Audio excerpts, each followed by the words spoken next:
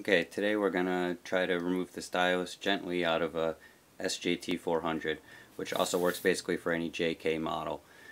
So first thing you want to do is remove the Phillips head screws on the back, and then from the back lift up and pull backwards, and then gently lift it up and away. Now you've got a white and a black gear. This black gear is very fragile. It's designed to break before everything else, just in case. So this gear you want to push this way, the white one. The black one you want to pull towards you with your fingers, like this. Okay?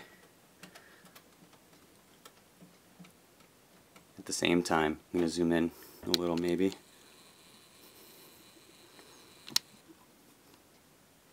These two gears.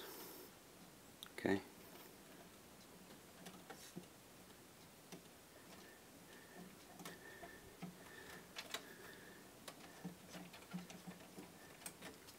Okay.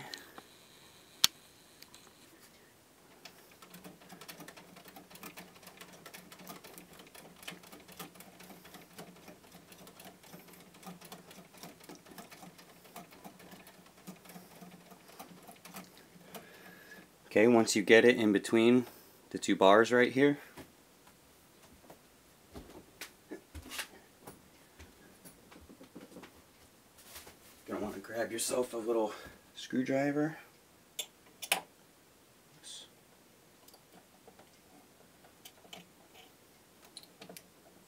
Gently pry this tab off, like so. Flip the door up.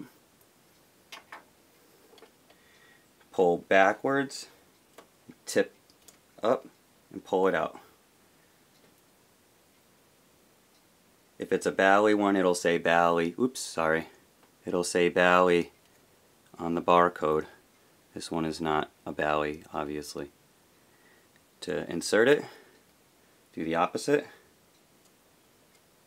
The back end first, then the nose. Gently close the hatch. You have to lift up with the screwdriver, pry it backwards.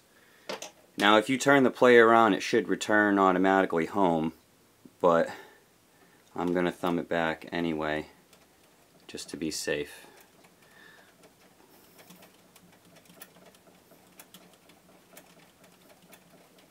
So push the two gears together instead of apart. It should go back home.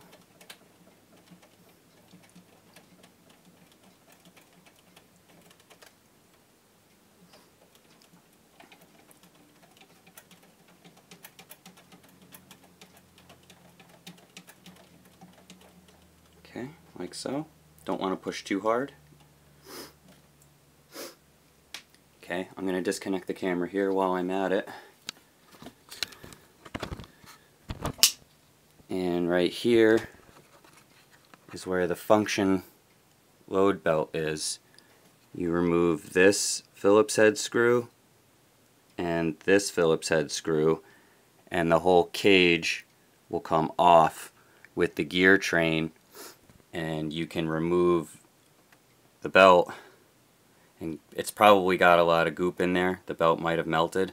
Clean it all up, clean the gears, put a new belt on, put the whole assembly back together. Sorry, my big thumb's in the way. And you're home free. That's the only belt in the whole player.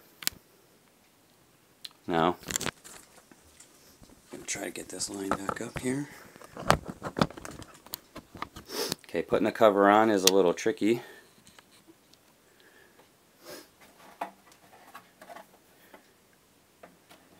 Want to spread it a little bit to avoid catching anything. Then you want to push it together and forward. Oops. And then down. Oops, I have a piece of plastic sticking out in the way, of course. See, doesn't matter how many times you do it, it doesn't always go the first try. So, there we go. There's a little lip under here that this has to go on top of. So that's why you have to kind of tip it and squeeze. There we go. and then put the 2 screws in the back. I leave the 2 screws off personally in case anything inside the player happens. I can quickly gain access to it, but that's not for everybody.